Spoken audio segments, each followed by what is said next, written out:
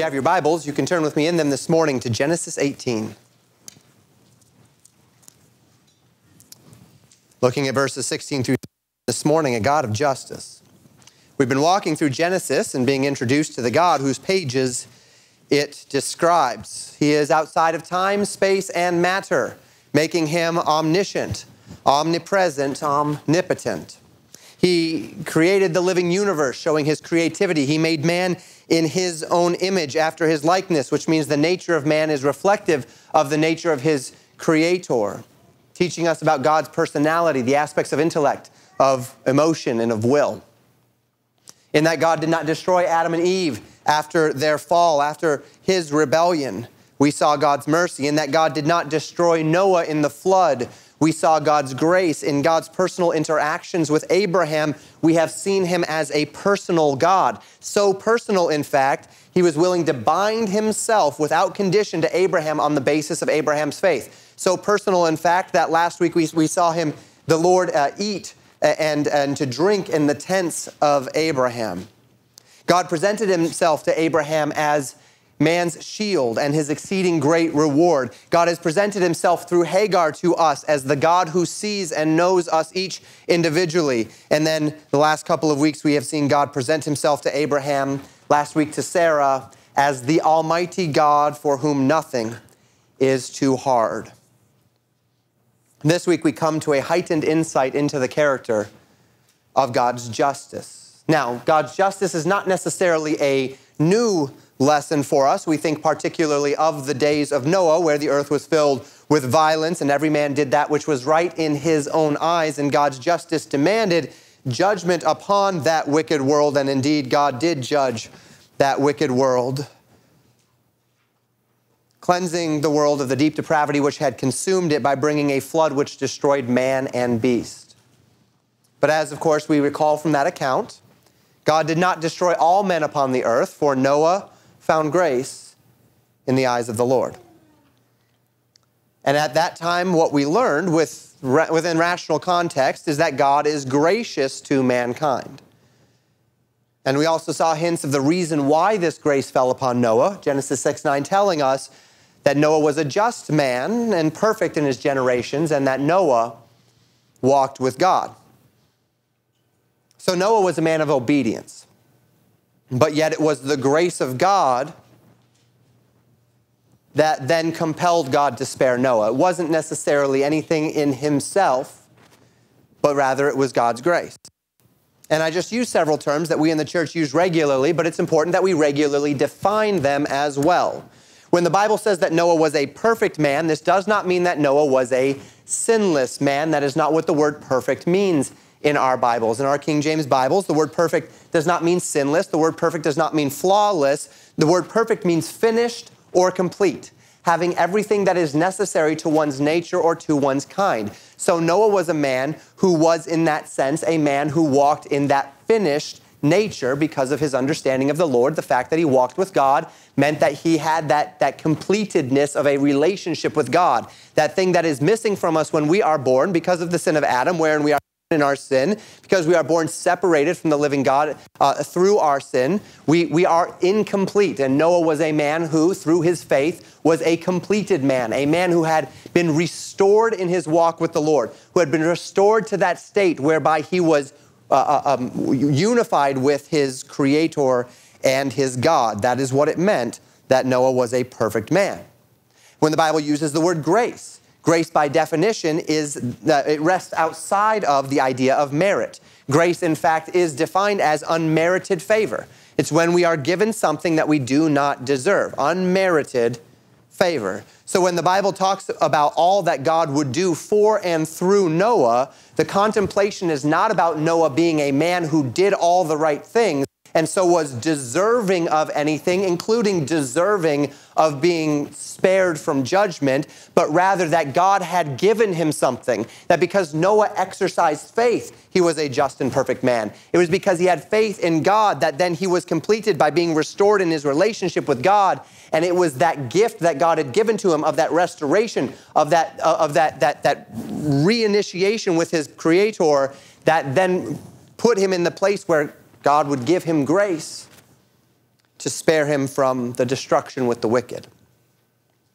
So Noah found this grace in the eyes of the Lord, and due to Noah's faith, he was not destroyed, along with those who were wicked in that day. And we saw this theme, but we didn't really rest on that theme, that Noah was not destroyed with the wicked. We talked about grace in that day, and we talked about judgment in that day, but we didn't really speak about this idea of why it was God spared Noah, and we didn't rest on it because the text didn't rest on that theme. And the text didn't rest on that theme in that day, but it most certainly does rest upon that theme today in Genesis 18. And by the theme that I'm talking about, I mean the idea that when God judges the wicked, he does not destroy the righteous with the wicked. So that when we say that God is just, the idea of God's justice is just as much about who God does not judge as it is about who God does judge. And this is, in fact, the theme of the interaction that we see today. So you're there in Genesis 18. We're beginning in verse 16, picking up where we left off last week. The Bible says this, "And the men arose up from thence and looked toward Sodom, and Abraham went with them to bring them on the way." So recall our context from last time. 3 men appeared to Abraham in the plains of Mamre, and the Bible introduces this event as the person who was there, or the people that were there, as the Lord appearing before Abraham. So we would presume, based upon the previous context, Hagar and her interaction with the angel of the Lord, that most likely these 3 are one of them, the angel of the Lord, and then 2 other men with him. And as we continue in the context, we presume, again, these are somewhat assumption-based, but we presume that those 2 men are the 2 men that the Lord will then send into Sodom. And we'll talk about that next week as we get into Genesis 19. So these 3 men appear. The Lord appears unto Abraham. Abraham feeds these men. They sit with him. And the Lord reiterates his promise to Abraham in the ears of Sarah this time, that Sarah would have a child in her old age. And of course, we go through the interaction where Sarah laughs in her heart and the back and forth as we talked about last time. This is where we pick up then. These men, having eaten, having told Abraham, reiterated this promise to Abraham, they now get up and they continue along their way. Recall that Abraham kind of grabbed them in the way, right? They were heading somewhere. Abraham stopped them along the way, met them, and offered them that hospitality. So the Bible says that they rise up, having eaten, and they look toward Sodom, meaning that they directed themselves in the direction of the city of Sodom. And as they depart, the Bible says Abraham escorts them out a ways from his tents. We continue then in verses 17 through 19. "And the Lord said, Shall I hide from Abraham that thing which I do, seeing that Abraham shall surely become a great and mighty nation, and all the nations of the earth shall be blessed in him? For I know him, that he will command his children and his household after him, and they shall keep the way of the Lord, to do justice and judgment, that the Lord may bring upon Abraham that which he hath spoken of him." So the Lord then speaks to these other men, and it is here that we have more evidence that one of these men is in fact the Lord. We have called him from Genesis 16, again, the angel of the Lord. And we then thus presume that the angel of the Lord is speaking to the 2 other men that are with him and asks them, "Shall I hide from Abraham the thing which I shall do?" And the reason he gives as to why he would not hide this thing from Abraham is somewhat interesting. He says that Abraham would surely become a great and a mighty nation, and that all the nations of the earth would be blessed in him. The promise having been given going all the way back to Genesis chapter 12, as we've studied for some months. And while this assurance is rooted in God's gracious promise, we find that the reason why God gave this gracious promise is because God knew that Abraham was a man of justice, a man of judgment, that he would command his household to do the same.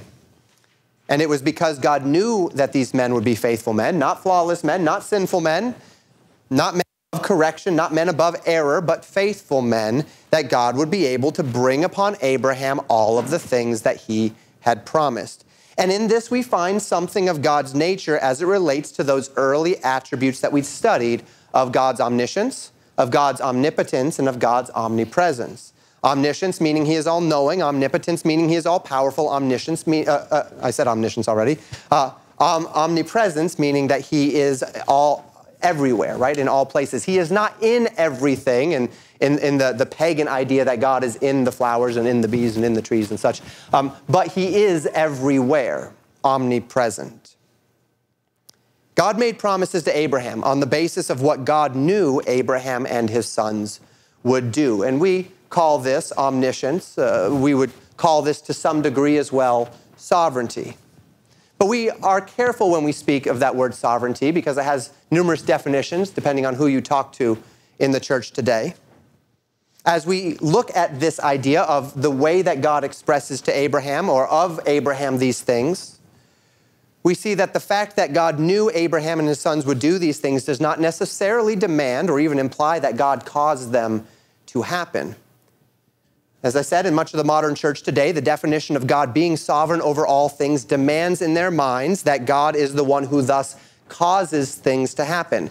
That nothing happens outside of God's knowledge and control demands in this idea that nothing happens outside of God's will or decree.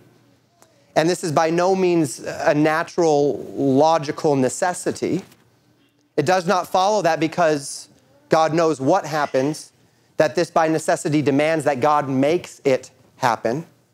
It does not follow that because all things are under God's direct authority, this does not necessarily demand that all things are under God's direct control. And this idea of sovereignty, perhaps better defined, depending on who you talk to, as determinism, is not necessarily what I believe the Bible presents as it relates to the way God deals with men. And I think this is a good passage to show that. The Bible reflects that God has given men free will. He has ordained in his sovereignty that man have the ability to do as he would choose, even if that defies the direct will of God, contradicts or even rejects God. Now, it never happens outside of God's authority. It never happens outside of God's overarching design. God is still the one in authority, but as with my children, I can give them the authority. I can, within my authority, give them the right or give them the opportunity or the chance to make a decision that whereby they might even go against my will or my desire for them. So too we see God regularly doing this within the Scriptures. Now, there are always consequences when man does so, when man operates against God's authority, when man operates against God's design, and that's because God is still in authority. God still has a design. But man has this choice. And his choices are limited by God's broader will, by God's timeless decrees. God's broader will and timeless decrees will never be subverted by any man's individual actions, though he may try. Yet he still can reject God's design. In love and hate, in truth and lies, in giving and receiving. His choices are limited by God's broader will and timeless decrees, but he still has his choices in hand. None of this, however, threatens God's design, so that the broader implications of God's intent and will in this world are absolutely unassailable by any man or any society or even any spiritual entity. But the individual decisions, who aligns and who rejects, how that affects individual groups, these things fall within the purview of man's free will as we see it in the Scriptures. And God can do this. The reason why it is possible that God can do this, that God can know what's going to happen without directly saying that, without directly controlling the thoughts and the actions of man, without falling into absolute determinism, is because God is outside of the system. He is above time. He is above space. He is above matter. He is as much in the future as he is in the past. He is not linear as we are linear. He does not have to live in time or be bound by time as we live in time and are bound by time, which makes it fully consistent for God to be able to weave history together to bring about his perfect and absolute will while still allowing humanity itself to have their choices intact, without falling into the temptation to say that everything is absolutely deterministic and to be one of just a couple of groups in the world that reject the idea that man has a free will. It's basically theological determinists and atheists. They're the only two that don't believe that man has a free will. And so it is fully consistent for him to weave history together because God knows the decisions people will make based upon the times and the seasons and the circumstances that they are in. without us having to fall into those ideas that state that the only way God could possibly know how history will unfold is if he forced it to unfold that way, thus stripping from men any vestige of free will and turning us into pawns in some divine simulation. I really like the way A.W. Tozer described the interplay between God's sovereignty and free will. He likened God's sovereignty and man's free will to an ocean liner that was crossing between New York and London. And the individual passengers on the ship have no control over their destination. It will go from point A to point B without their control, without their input, without their ability to influence. Whether they were on the boat or not on the boat, regardless of what they do on the boat, it is going to go from point A to point B, and nothing is going to stop that. But what they as individuals do on that ship as going from point A to point B is certainly within their own power and at their own discretion. Yes, there are locked doors into which they can't enter even if they wanted to. Yes, there are ordained meal times which they can't affect, so that if they miss the meal time, then they don't get to eat for that meal time. Yes, there are set times for various events which if they miss them, they miss them. Yes, there is a code of conduct and there are consequences for breaching that code of conduct on that boat, but as a general rule, they are free to do as they will within the bounds that are set on the boat. And how they act or react will not change the destination of the ship, the timing of reaching that destination. Each individual's decisions will only affect the disposition into which they arrive at the destination. The boat's going from point A to point B, but what they get to affect is how they arrive at the destination and the people that they interacted with in between. And I think this is an excellent, if not simple, illustration of the interplay between God's sovereignty and man's free will. God is deterministic as it relates to his broader will. He has written it in the scriptures. He has told us it will be so, and it most certainly will be so. But man is fully free, within that broader will of God, deterministic will of God, to make choices that are contrary to God's will, to choose for or against the Lord's will and design. To that end, we find here a God who knew full well the decisions that Abraham and Isaac and Jacob would make in their lives. And because they would be men of justice and judgment, because God knew that it would be so, God chose Abraham even before he made those decisions to become the father of many nations. God did not force Abraham to make these decisions. God did not override Abraham in these decisions. Abraham has certainly made enough mistakes for us to know that God isn't overriding him, right? He's made a lot of mistakes here. But because God is he's already in the future as he's already in the past, God is above time. We think of time as one direction and linear. God stands above time and he sees the beginning, he sees the end, he sees it all at the same time. He is already in eternity future with those who have come to him by faith as he is in eternity past. Because God is not bound by time. He created time in the beginning. God knows tomorrow just as he knows today, just as he knows yesterday. He knew the decisions Abraham, Isaac, and Jacob would make. He knew what he would need to do to guide those decisions into fruition, and it was because of the decisions that they would make that God chose him to be the inheritor of these blessings. Had God looked into the future and seen that Abraham and his sons would not have been faithful men, God would have chosen some other man to do the work. But God knew Abraham, that he would command his children and his household after him, that they would keep the way of the Lord to do justice and to do judgment. And God knew that he could make these promises to Abraham and that in the day that those promises came to pass, Abraham would be the kind of man that was qualified to receive them. One more thing before we move on. The question comes up, why does the character of Abraham and his posterity compel the Lord to reveal what he's about to reveal? Why did God feel compelled to tell Abraham what was about to happen here? And that's a good question.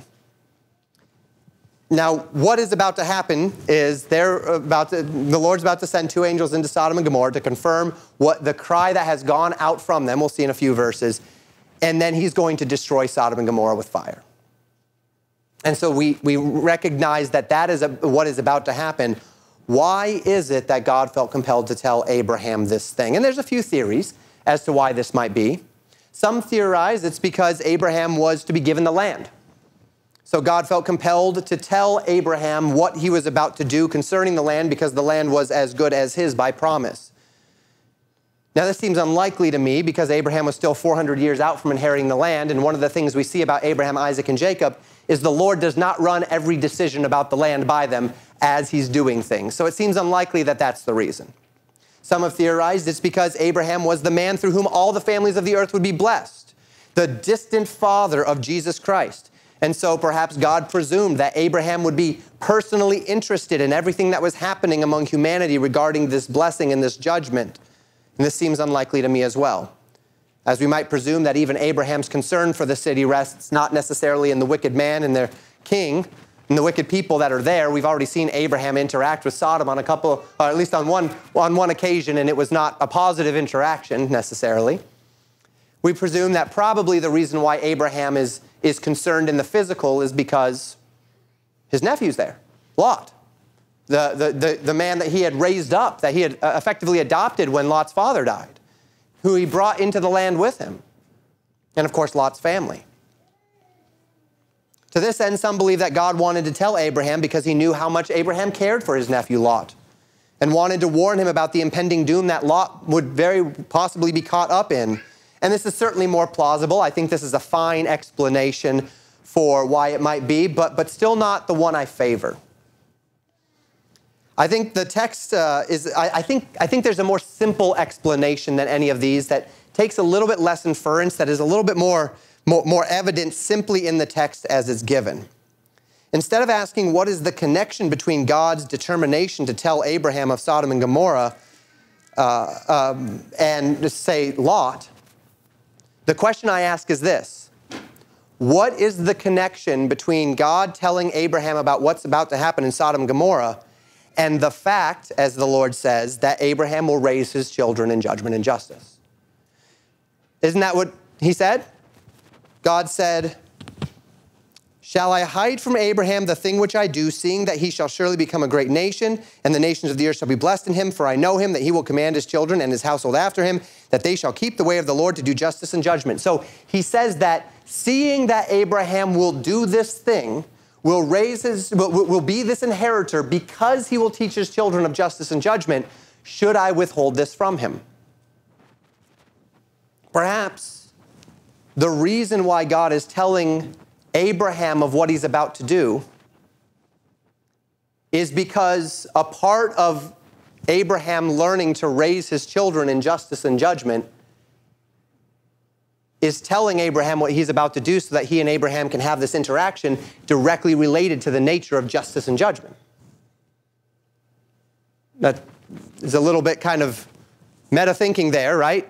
That God knows Abraham will raise his children in justice and judgment, and he knows that because he's about to have a conversation with Abraham that will actually help Abraham establish his mind as it relates to raising his children in justice and judgment. And that's what I think is happening here. It's neither here nor there directly, but I think that's why the Lord questioned, should I do this thing, seeing that he will raise his children in this manner? Perhaps God is telling Abraham this thing to inspire the conversation and the experiences by which Abraham will truly learn the nature of God's justice, as we today are going to learn more about the nature of God's justice. So that in those days that are to come, when his son Isaac is born, this very conversation and the events surrounding the destruction of Sodom and Gomorrah will be foundational to what Abraham will then be able to teach his son, and so lead him in the way of the Lord. God is the great master weaver of time, Christian. Don't ever forget that. I can't tell you how many times I've had a friend randomly email me an interesting article or call and ask me about a topic or a subject, a theological question that I've needed some time to dig into, only to need that exact information or that exact perspective on the tip of my tongue a week or a couple of weeks later. Something which I never would have been thinking about or prepared for had I not had someone randomly email me some article that I read that inspired in me the direction of the course to be ready for this thing. Maybe even a better example is what our church experienced a couple of months ago. That in the summer, a family in this church asked if we could pray over them and anoint them with oil as it relates to healing. And as the men of the church spoke of this thing, we decided that we weren't quite in the place yet where we were confident to know exactly what the Word of God said on that and exactly how it is that we should go about that. So we began the process of study. And we studied for several months, thinking through what that would look like, discussing it, coming to some conclusions on it. And it was not but a week or two before we had finished our study that we learned about a much more pressing health need in the church, whereby we were then able to take that which we had learned over the course of that time and apply it immediately and directly to the need, because the Lord had prepared us for the time that is to come. That's not an accident. That is the Lord weaving together times and seasons, preparing us beforehand as we are submitted, as we are ready to listen, as we are obedient to the will of the Lord, preparing us beforehand. And we can say the same thing about our building search, right? That's the confidence we have in this. The confidence that we have at this moment in time is the confidence that is rooted in the fact that we have seen God working and preparing, that God has been working behind the scenes, working in hearts, bringing us even to the place of prayer and fasting a couple of months ago as a means by which to position ourselves, be ready for what the Lord is inevitably going to do. And this is how God works, as the great master weaver of time and of circumstances. God is telling Abraham, perhaps because he will lead his children in justice and judgment in light of what is being experienced on that day. So now let's see what God says about it. Verses 20 and 21. And the Lord said, because the cry of Sodom and Gomorrah is great, and because their sin is very grievous, I will go down now and see whether they have done altogether according to the cry of it, which has come unto me, and if not, I will know. God tells Abraham that the cry of Sodom and Gomorrah is great because their sin is very grievous. Now, we don't exactly know all the ins and outs of what this means. It is possible that this means the cry of those in the city regarding the city's wickedness is great, but this seems very unlikely, and that for two reasons. First, because as we continue through the narrative, we'll find out that Lot was, more or less, the only man that would have ever even thought to cry out unto the Lord because of the wickedness of the city. The city was absolutely and abjectly subverted. So the idea that the cry of the Lord from the people of the city as it relates to the sin of the city, that there were enough righteous people there to cry out unto the Lord, seems very, very unlikely. Now, the second reason is because we actually have some precedent for the idea that the earth cries out to the Lord over sin, or that part of God's creation that is in line with God's design cries out to the Lord when that design is breached. We've already seen this in the scriptures. Now, we could see it even more in the future, right? With Jesus saying that if we cease to praise him, even the rocks would cry out. With the Bible telling us that creation groans and travails within himself to see the bringing about of redemption, right? So we see New Testament precedent for the idea that creation itself is groaning under the breaches of the design of God and how that the world is operating outside of God's design through these things. But we actually have precedent in what we've already read in the book of Genesis. Remember, this is the first book in our Bibles, and if we do allow ourselves, I do not recommend that as a general rule you say, I'm going to stay ignorant to everything else in the Bible as I read a certain portion. Nope, the Bible is the best commentary on itself. This is one cohesive book from beginning to end. Same author, different writers, but the same author, the Holy Spirit of God, from beginning to end. To that end, it is all relevant as it relates to itself.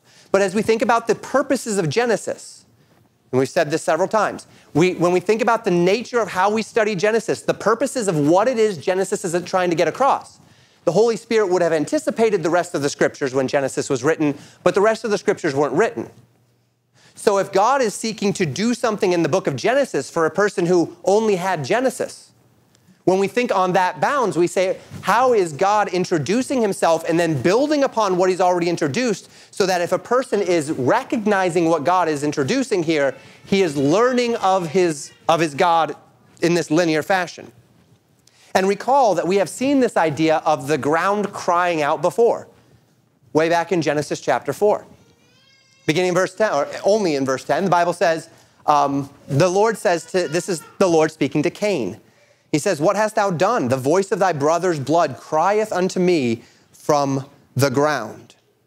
So God confronted Cain and asked where his brother was, to which Cain said he did not know and asked that very famous question, "Am I my brother's keeper?" God confronts Cain then and says that he could not hide from the Lord what was done because the very blood of Abel cried out from the ground. Now, why? Why would the blood of Abel cry out from the ground? Was it just because he was dead? Does the blood of every single person in the world cry out from the ground when they die? Well, no. It's much more consistent with what we see in the scriptures that it's because of the injustice that needed to be righted. Because the image of God was defiled in man, and it was not the fact that Abel was dead that caused this cry, but it was the reality of the injustice of what happened that caused the cry. So that we might be able to presume that when there is injustice in the world, that injustice is something which is noted to God, and in the manner that this is expressed, the fact that it cries out from the ground, that God is deeply troubled and grieved by every injustice. And that every injustice must eventually be righted. Every wrong must be righted before God is satisfied. And this is why we call God a just God. Because God must right those wrongs. Because those wrongs live before him as a breach of his character and his holiness. Because he is just. We can go even further back to establish this idea. On the first day of creation, God said, "Let there be light," and there was light. And we talked about how God would not hang the lights in the heavens until the fourth day. So that we discern that when God made light, the idea was not just, well, it certainly wasn't that God made objects that illuminate, because he didn't make those objects that illuminate until the fourth day, when in the first day he said, "Let there be light." But rather, he established the order of light and darkness, of day and night. He differentiated day from night, light from darkness. And in this we said, I believe that this is when God also differentiated morality, right from wrong. Because all throughout scriptures, we see that is the picture of morality and immorality, right? Light and darkness. John chapter 1, the whole epistle of 1 John, light and darkness. So that the creation of light on the first day is most likely rooted primarily in the creation of the moral and physical order by which the world operates. The physical boundaries, right and wrong, and of course the angels who are described as being clothed in light. So that we can see that the whole of the created order is actually built upon the moral character of God. Thus, when that character, the character of God, is breached in a direct way, such as Cain's murder of Abel or Sodom and Gomorrah's tremendous depravity, of which we'll talk about next week, the very created world itself cries out to God to restore justice. We also saw how that it was for this reason that God established government in Genesis 9. Government was established as a human institution ordained both to identify and subsequently to enforce God's moral order, to punish evil and to reward good for the sake of establishing true justice upon earth. And when I say true justice, that word true is doing a lot of heavy lifting in our day and age. And it distinguishes from the false notion of justice that has now dominated. If you hear anything in the headlines about the idea of justice, it is not justice as the Bible defines justice. It is a very different type of justice. When a modern cultural critic speaks of justice, they're espousing an idea that has recently been called equity. That there is no justice where there are not equal outcomes among all people and all demographics. And the idea of justice is elevated against morality. And this is how we know it is false justice. Because this idea of justice, that everyone must experience equal outcomes in their life, is put up against or in contradiction to morality, so that if one must steal or destroy or even kill to establish these equal outcomes, they are willing to do so, and that is still, in that definition, justice. And that's how you know that that definition of justice is false, because it is not in line with morality. It is a false justice. The term for it today is social justice. And it is not of God, it is of the devil. We want people to be equal. We want there to be equal treatment. We want to recognize that the image of God is in every man. All of that is consistent with God's design and morality. But when equal outcomes is elevated above morality, so that morality is subjugated to equal outcomes, so that even if something is done immorally, even if cities are burned to the ground and people are killed, that's okay, as long as we can achieve equal outcomes. And that's evil. That's evil to the core. That is not justice, as the Bible speaks of justice. That is injustice in every conceivable way. There is no justice in that philosophy. It is a mockery of justice. It is evil parading in the guise of justice. True justice is righteousness.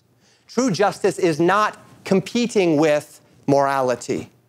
It is when society and individual operate in conformity to that which God has established and created to govern the universe. And by this, I don't mean the Mosaic Law, though naturally the Mosaic Law is a reflection of God's design. The Mosaic Law is not the epitome of God's design, and we know that because Jesus wouldn't have had to come if the Mosaic Law was the epitome of God's design. But the transcendent moral design that God has put into this universe that governs it, by which all things are designed and by which all things operate. Justice is achieved when society and individual operate in conformity to that design. And when society falls out of balance, justice demands that those wrongs be righted. And it is for that reason that God has initially ordained government, and that is why the people mourn when unrighteous men rule. Because the people do not have the satisfaction of true justice in their society. And an unjust society is a society that is very unpleasant to live in. Justice demands that wrongs be righted, Now, as we think through this, we thank God that Jesus Christ has satisfied God's justice and he has purchased our righteousness.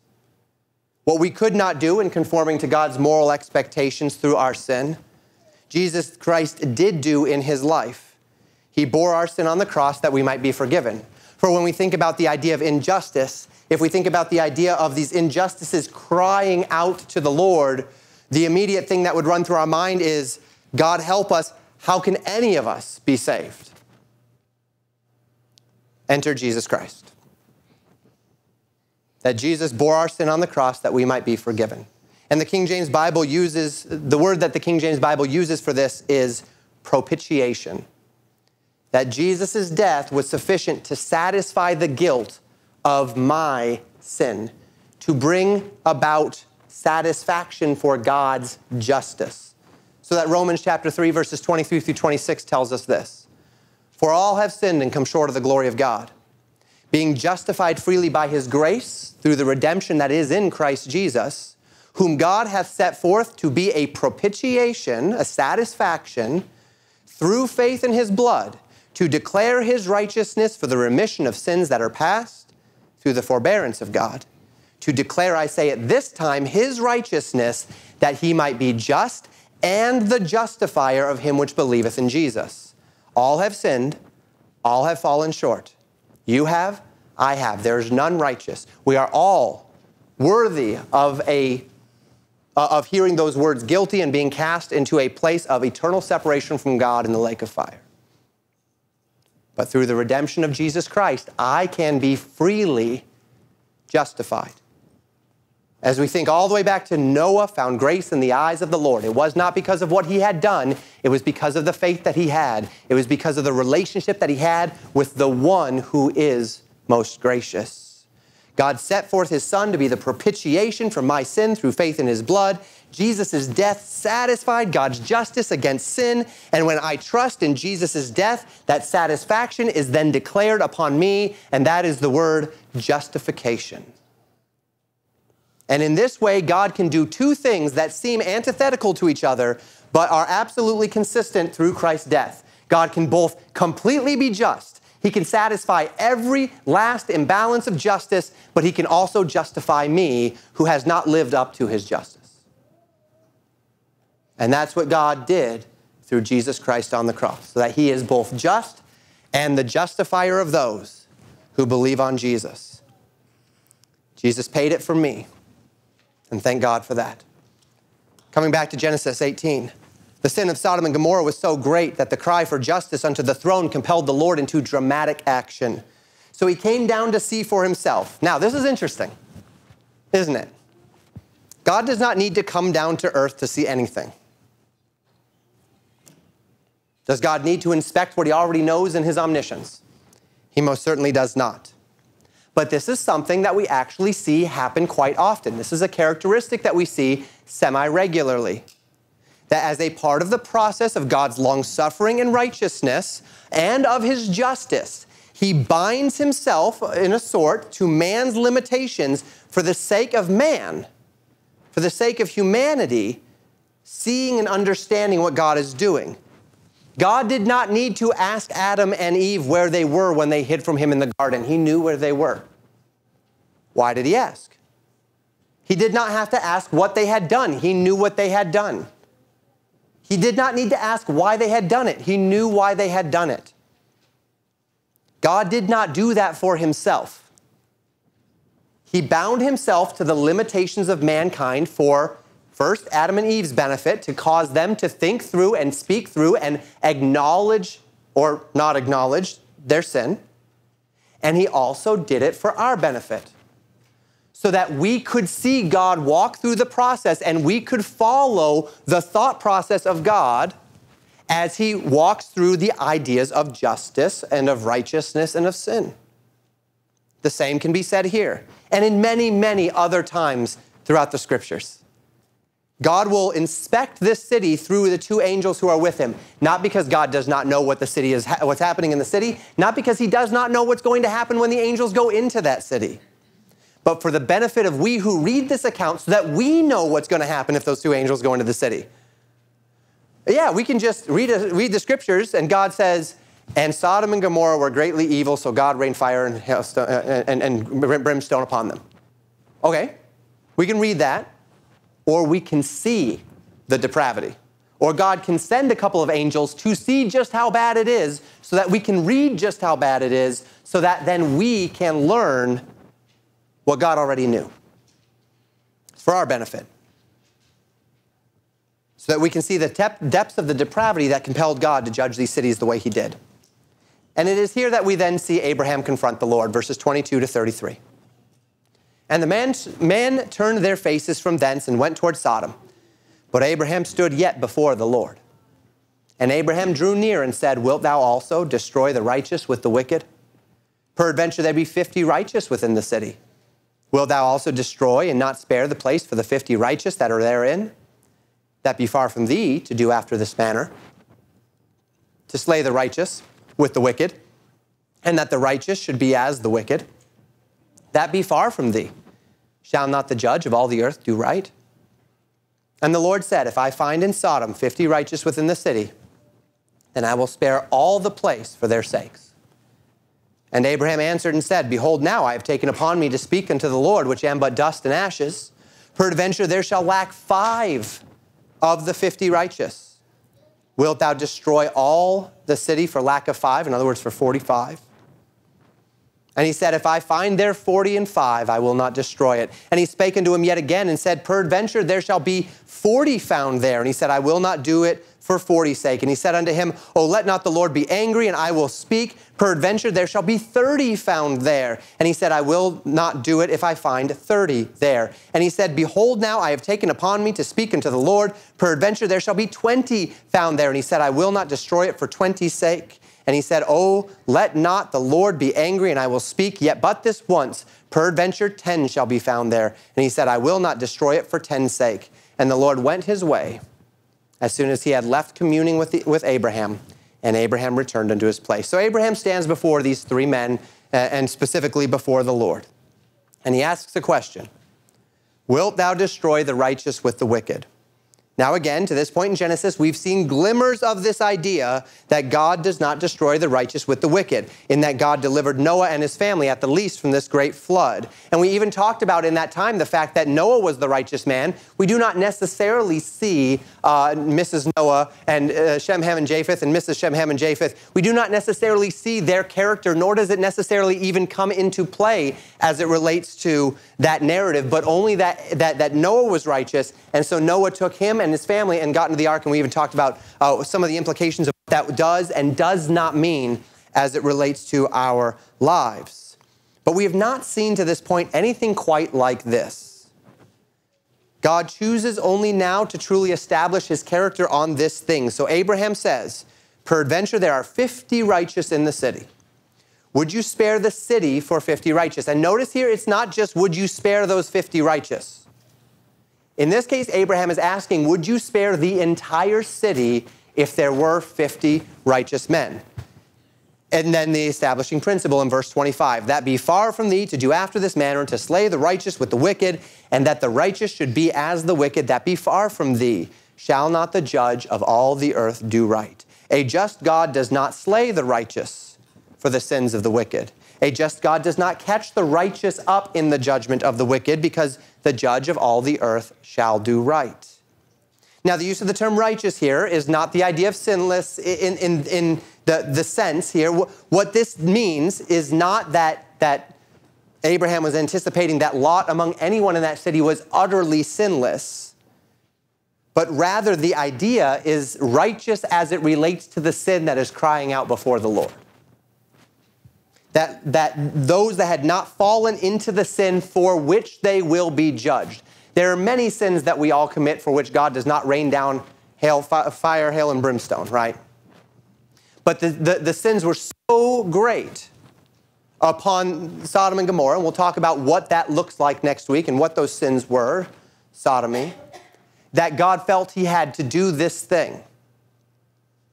And so what Abraham is asking is, if there is a man who is righteous as pertaining to this, we could also talk about the righteousness which is in Christ and the imputed righteousness and such for what Christ would eventually do on the cross. And that may be in play here, but either way, the idea is those who are innocent of the sin for which you are judging them, will they get caught up? And this interaction becomes a case study in an establishing principle. God does not punish the innocent for the sins of the guilty. God does not punish the righteous for the sin of the unrighteous, but rather that God is a God of true justice. The soul that sins, it shall die. The man who sins shall face the consequences of his sin. However, notice also here that Abraham is not just asking for deliverance for the righteous man, but as we've said, Abraham is asking for deliverance of the city for the sake of the righteous men.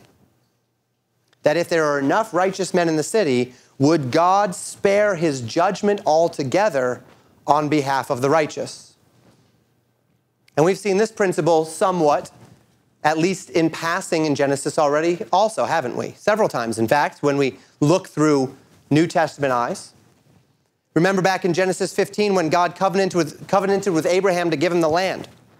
And God told him when he made that covenant with him that for the next 400 years, Abraham and his family would be sojourners and strangers. They would even for a time be indentured to another people, but that at the end of that time, specifically in the fourth generation, God would raise them up and give them that land. And God's reasoning in Genesis 15, verse 16 was this: in the fourth generation shall they come hither again, for the iniquity of the Amorites is not yet full. God says that he would give Abraham the land, but there was a reason why he was not going to give Abraham the land in that day. And as we talk through it, it would be some 400 years because the land had not yet gotten to the point that where it was so pervasive with sin, so filled up the cup of God's long suffering, so it overflowed into God's wrath that he was ready yet to judge. Because God is a long-suffering God. We might be able to even see the same thing in Noah's day. Why was it that it was only Noah and his direct family that were on the ark? Why did God wait that long? Well, because perhaps unto that point, God said, I will spare all of civilization on behalf of those righteous that are there. And so we've seen this. the same principle here. Abraham is asking God to withhold his judgment from the entire city if by chance he would find but 50 righteous left. And God responds affirmatively in verse 26. If he finds 50 righteous, the whole city would be spared. Abraham then begins to press the point, right? He goes down to 45. And the Lord responds in verse 28, if I find 45, I won't destroy it. Abraham keeps pressing. What about 40? God says, for 40, I'll spare the whole city. Abraham says, what about 30? Petitioning the Lord not to be angry as he's pressing. The Lord says, I will not do it if I find 30. Abraham then says, what about 20? The Lord says, for 20, I won't destroy it. Abraham says, in a final act, what about 10? Surely there's 10 righteous in that city. God says, if there's 10 righteous, I'll spare the whole city. Now, we can look upon the fact that the city gets destroyed because there's certainly not 10 righteous left. We could say maybe Abraham should have kept pressing the point, whatever. But the fact of the matter is this. How amazing is it that God would have spared the entire city for 10 righteous? This tells you something about the interplay between God's justice and God's mercy. We know of God's justice. We learn of God's justice. We will see God's justice, but it also tells us of just how merciful God is. So the Lord, they get down to 10. The Lord leaves. Abraham goes back to his tent. So on that day, a principle was established. And not a legal principle per se. I don't think that we can say across the board with confidence, as long as there are 10 righteous in any place, right? 10 is the golden number. As long as we can find 10, I don't think it's that way in any city or state or nation or whatever it might be, or church. I don't think that's the point. But a principle is established nevertheless. God is just. God will judge sin. But he will not judge the innocent for the sins of the guilty. God is merciful. God will judge sin, but he is abundantly willing to delay his judgment upon the guilty on behalf of the intercession of the innocent. And throughout the Bible, we find this time and time again. Moses is said in Ezekiel to be a man who stood in the gap between God and the people of Israel. In Ezekiel's day, God said, I sought for another man among them who would stand in the gap, and he found none. No man who could actually stand in the gap, who was righteous to intercede between God and his people as it relates to judgment. God has always sought for that man. God has always desired that man. God is looking for excuses to show mercy. But eventually, the cup overflows, and justice must rain down. All of these pictures leading to the final intersection, however, the picture of Moses interceding between Israel and the people, the pictures of the prophets of Jeremiah, of Ezekiel, in their day asking the Lord, Daniel particularly, praying and interceding for his people, all of these pictures point to a final intercession, don't they? Whereby Jesus Christ does not just delay God's judgment against the guilty, but that through the payment of his blood, he secures absolute pardon against the guilty. His righteousness paying the debt for our unrighteousness. The final man who truly stood in the gap. And as we apply today, I'd like to boil all of this down to one Abrahamic statement. Shall not the judge of all the earth do right? The implications of this are varied and dramatic, more than we could possibly consider today. We could think through any number of avenues and outcomes as it relates to this idea that the judge of all the earth will do right. Think on what it might mean for you and I today. However, it means first and foremost that God must judge sin. And if God must judge sin, then I need a Savior.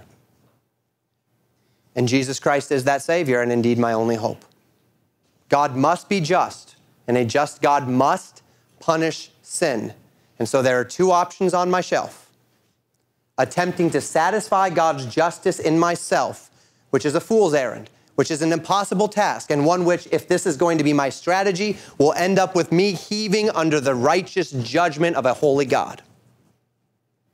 Or I accept Jesus' propitiation on my behalf and trust that Jesus satisfied the wrath of the Father, the justice of God, on my behalf. Because there's not one sin in the history of history that will fail to be judged, Christian. Because God is perfectly just. But the principles of Genesis 18 can take our mind in any number of other directions as well. It's a part of our overall conviction at Legacy Baptist Church that we hold to a pre-tribulational idea as it relates to end times events, that God is not going to include his church in the last days events, and one of the reasons why is because of this principle, that God does not judge the righteous with the wicked, and the judge of all the earth will do right. And to be quite honest, even if you do not share a pre-tribulational perspective, even if you're one of many in the broader church that believe that the church will live through the tribulation of those days, we can at least share this confidence and this hope that regardless of where God places us in those days, the judge of all the earth will do right. He'll do right by you. He'll do right by me. He will do right by everybody because he will do right. And so I can be satisfied. I can be confident because I serve and follow the judge of all the earth who will do right. And if the judge of all the earth sees me going through that time, this is what I would know. It is not because I'm being judged with the wicked, because the judge of all the earth will do right. It's also a comfort for we who live in the United States in 2024, isn't it? That the judge of all the earth will do right. That while Christians most certainly suffer under the persecution of evil men, which is not the judgment of God, but the sin of men, and under the natural effects of sin of this world, which is not the judgment of God, but the effects of sin upon the world, to the extent that God actually judges our people for their sin, we can rest assured that the judge of all the earth will not destroy the righteous with the wicked, because the judge of all the earth will do right. And it may mean that which was in Abraham's mind on this day, that God will spare the whole group.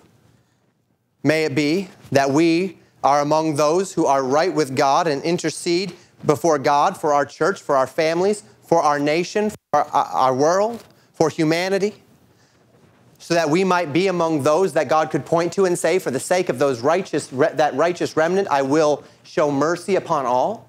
I will give more time. But when it is the case, as in the days of Sodom and Gomorrah, that God's mercy must give way to judgment, well, we'll see in the coming weeks. Though there were not 10 left in the city, by which God would be willing to spare Sodom and Gomorrah, before that city fell to the flames of brimstone and fire, Lot was still brought out. Because the judge of all the earth will do right.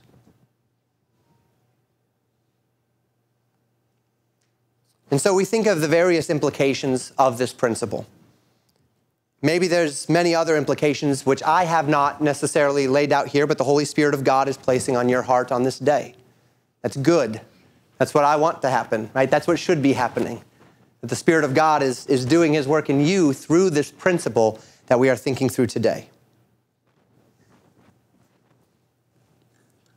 And all these things can be of a comfort to we who heave under some sort of fear or suffering.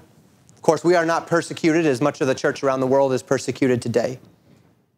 But there's one other way that we might be struggling that this principle can help us. Maybe it is that you heave under some true personal suffering, whether that's illness or injury or difficult circumstance or whatever it might be, finances. And you're tempted to believe that God is somehow judging you. And I speak this directly to born-again believers today through Christ's finished work. Now, we know from Scripture that God chastens his children. And it's not outside of God to bring into our lives elements of difficulty as a means by which to refine us, to teach us, and to draw us to himself. That's a part of what a good and loving father does. He uses circumstances to bring us to the end of ourselves so that we will come in line with him. This is discipline. But God is not an arbitrary God, Christian. Nor does God operate under some sort of petty system of punishment. Jesus was already punished for your sin. You have already accepted that. He is the propitiation for your sin. You are under the blood of Jesus Christ. As we think about the nature of sin in our lives, and we say, why are these things happening to me? Is it because of my sin? Well, the thought process takes us in a couple of different directions. The first thing that we think about is, well, is there unconfessed sin? And if there is unconfessed sin, then the Father, as a loving Father, might be bringing things into your lives to discipline you back to himself, and that's a possibility. But here's what I've seen many times in a Christian walk. I've seen someone who's going through a hard time, and I've sat down with them, and I've asked them about unconfessed sin in their lives, and they said, I don't have any of it. I've searched my heart.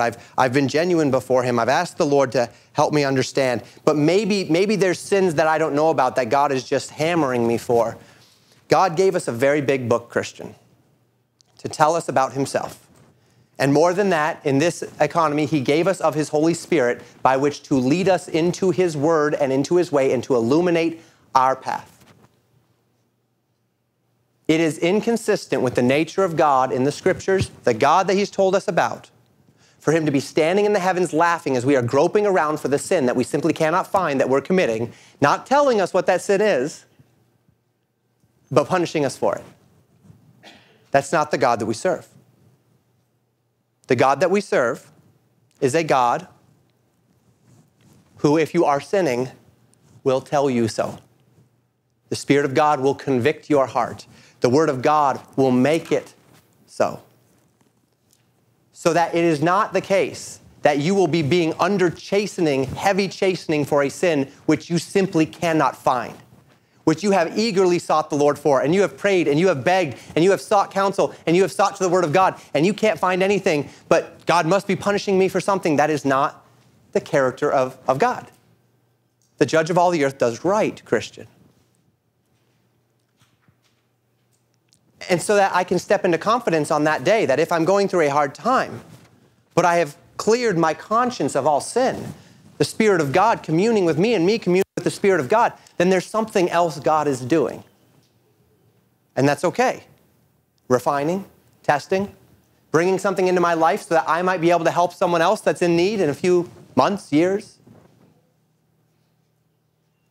And this is all a possibility. But it doesn't always fall back on sin, because God is not an arbitrary God.